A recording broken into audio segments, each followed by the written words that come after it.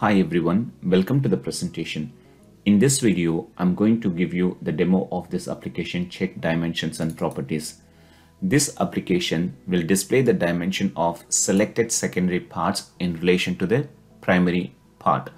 Along with that, you can also display selected attributes and additional attributes.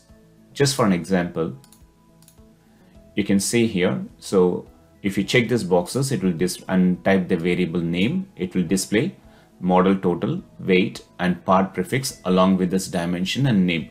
Obviously, you have to choose the correct data type. You have three data type formats.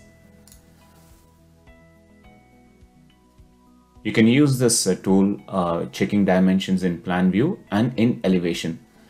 Let's get started.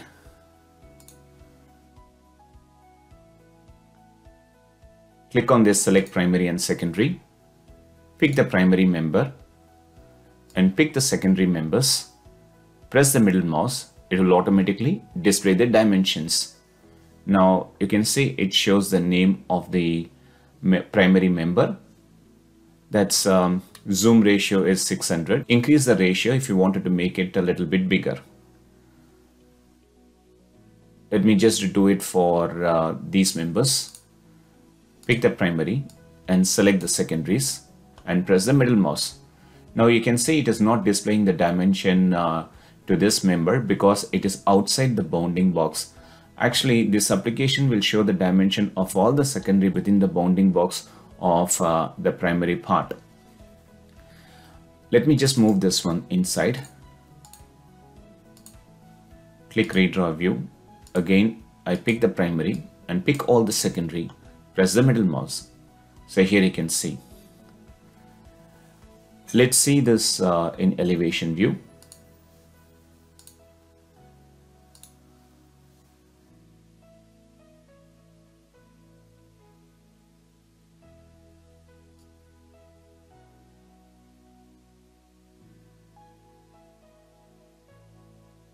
I'll pick this rafter as primary part. If I do the cross selection, it is going to pick all the other objects within the bounding box. So what I would do is I'll pick the purlins in plan view. Let me also select this by pressing the control key. Press the middle mouse. Next, it is asking me to pick a horizontal beam for view plane. So you can see the status bar, bottom left. You can pick any horizontal member or diagonal member. Once I click, it shows the dimensions. See, it actually shows the dimension to the reference point of the member.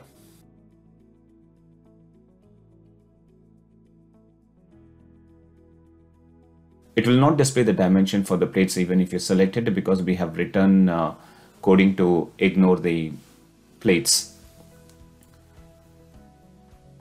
Let me just do it once again, redraw the view. I'm taking this new tool.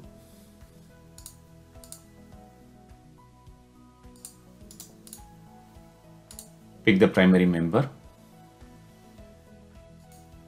and secondary members. Press the middle mouse and pick any horizontal member. Here you can see.